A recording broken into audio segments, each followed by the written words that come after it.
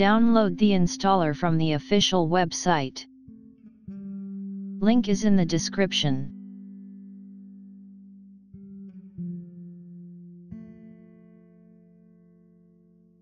Click on the Download Now button to download a trial version.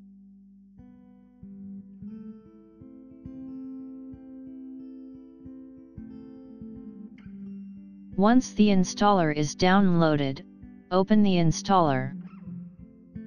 Select a preferred language.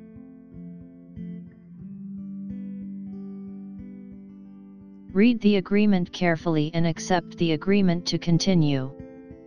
And click on Next. If you want to create a shortcut on the desktop, fill the checkbox. Again click on Next. We have successfully installed the software. Now we will compress a dummy PST file with the software. Click on the Add File button to import a PST file.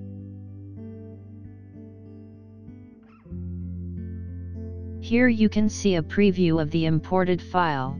After that, click on the Select Output Location to select a location for the output file. Then click on Start Converting.